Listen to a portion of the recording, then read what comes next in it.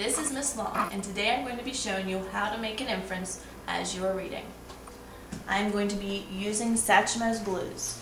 In this story, Lewis is a boy who is trying to earn money to get a horn, and his mama has just asked him if she can borrow a quarter for his sister's birthday celebration, and he eventually gives in and gives her a quarter. So I'll be reading a short passage. "I appreciate what you did," Mama told him.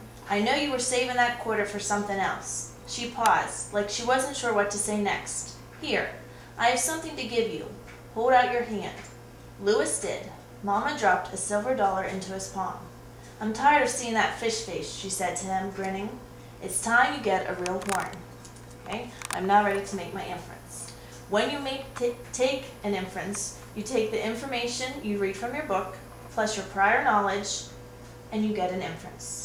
So I'm taking what I read. Mama dropped a silver dollar into his palm. That's from the book, that's the text.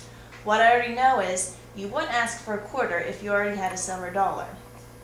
So I can make an inference that Mama was testing Lewis to see if he would think of others as well as himself, and she really didn't need the money. So that is how you make an inference.